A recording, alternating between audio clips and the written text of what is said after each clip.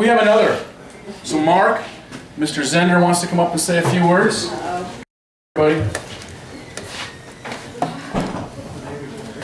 So hello all. A little bit like Stan, I'm Canadian, just like Stan is, and so there weren't all that many people to study Maya stuff with there weren't all that many people to study the Maya with in Canada at that time. There was really only Peter. That came out wrong. I'll start again. So I was pretty much self-taught in Maya studies until I was finishing up in my undergraduate. I had a chance to go study Yucatec at North Carolina, of all places, and travel a little bit in Yucatan. And then it came time to decide where I was going to go for graduate school. And so I had known, of course, of Peter and David Schele at the University of Calgary for years, but a lot like Stan, I'd never written a letter, I'd never picked up the phone, I'd never thought to visit. And around the time that I was trying to decide, precisely where I was going to apply and where I was going to go, again, there weren't that many choices. There were actually no other epigraphers. I can't stress that highly enough. There's nowhere else unless I wanted to leave Canada. But Peter was ready to host the first annual University of Calgary hieroglyphic weekend and workshops, right?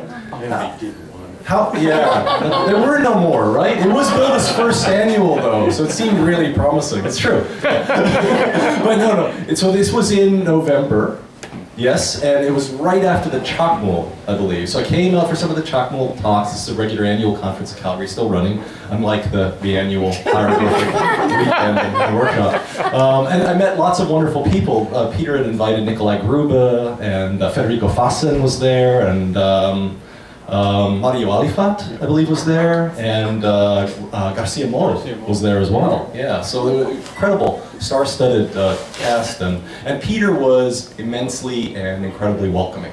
Very, very much so. I was still an undergraduate. I hadn't really officially applied yet. I think the applications were coming due in December, so I was all clever, and I thought I'd meet Peter and see if I was really going to come here before I really applied. But it was very, very clear to me within just a few minutes of meeting Peter and David Schele and just getting the sense there. And I also met Stan that exact same weekend. In fact, I was Stan's first Maya epigraphy student. Stan was my first teacher of glyphs at the workshops that Peter held. Yes. So everything I know or don't know, it's Stan's fault. But no, it was a wonderful weekend, and so of course I applied. And Peter had even mentioned, within minutes of knowing me and seeing my interest, that he was going to be going to El Cayo, and if I was going to be traveling in Mexico, I should consider coming to visit. So much so that later on, when I returned to Calgary, returned to British Columbia, I did write Peter, and I did apply to the program.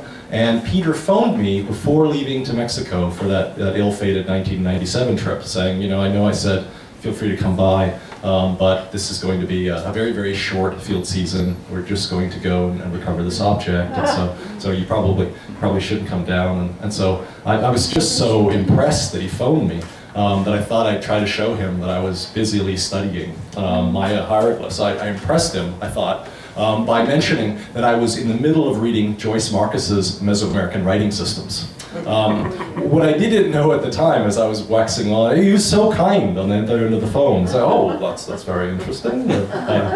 Wonderful. Tell me more.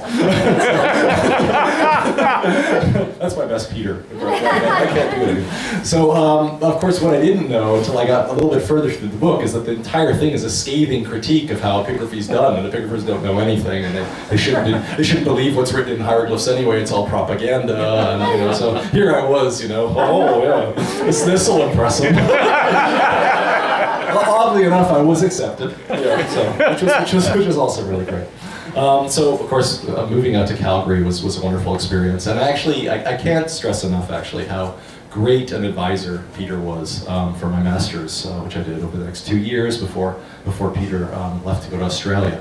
And Peter had a completely open office policy. Stan and Armando and I would spend hours just talking. Armando and Peter actually had adjoining offices in Calgary in those years, right? And we would spend hours talking about things, and we could go and make copies of any of Peter's inscriptions. We would spend hours debating about readings of hieroglyphs, and we could see Peter. I mean, more than anything else, I could just see Peter anytime I wanted drawing. You know, he was drawing hieroglyphs on his light table in the back of his office, and he had us over many, many times over to his and Janet's house. So I really just want to end this on a kind of schmaltzy note. I mean, this was a wonderful, wonderful introduction.